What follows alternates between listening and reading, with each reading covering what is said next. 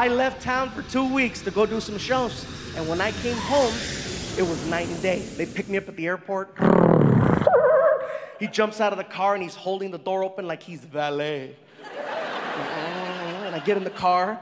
I look at my girl. What's going on? He thinks you're still mad at him, so he's being extra good. We're gonna ride this out.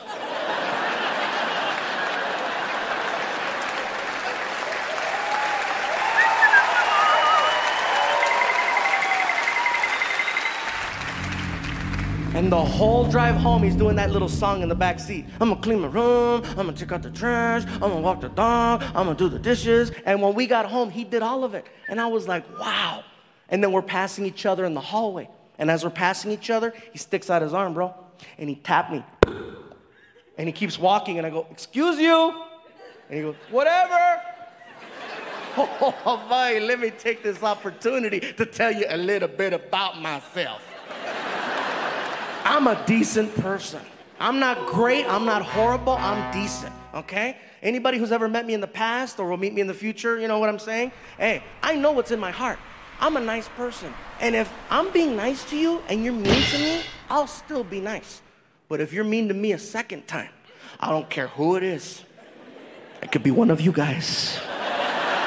It could be one of my friends in the back, or it could be the new dependent on my taxes. You mess with me, I'm gonna mess with you back, and I'm gonna step it up a notch so you don't forget.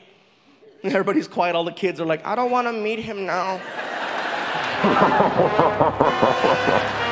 Let me tell you what happened. Next morning, I was in my son's room, and I'm standing over his bed. It's 5 o'clock in the morning, and I'm just watching him sleep.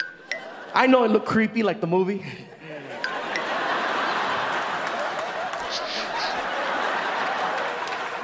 And I'm just thinking, what am I gonna do to get even, right? And I look over and I see his alarm clock, and I'm like, perfect. Just so you guys understand, it's his job to wake himself up for school. And he knows if he's late because he didn't set that clock, his mom is gonna have his ass. He's afraid of his mom for good reason. So I grab that clock and I change the time from 5 a.m. to 7:30. It gets better. Then I set it off. And I grabbed him. Wake up, wake up, wake up, wake up, wake up. And he wakes up all scared. What? Look, you overslept. Look, you overslept. And he freaked out. Shh. I'm gonna help you.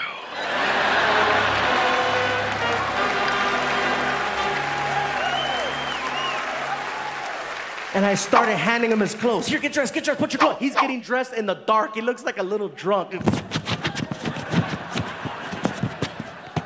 Your deodorant. And I grab him and I drag his ass into the garage. His whole face is oily and sweaty. He's got rocks and crust in his eyes. He has a perfect white line going all the way to the back of his neck. As soon as I get him in the car, falls asleep. I jump in and I take him to school. We get to his school. The sun is barely coming out. There is not a kid for miles. As soon as we get by the office, I slammed on the brakes to wake him up.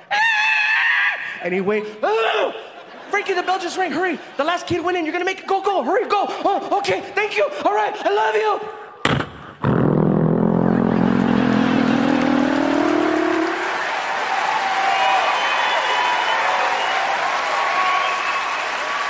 It was Sunday.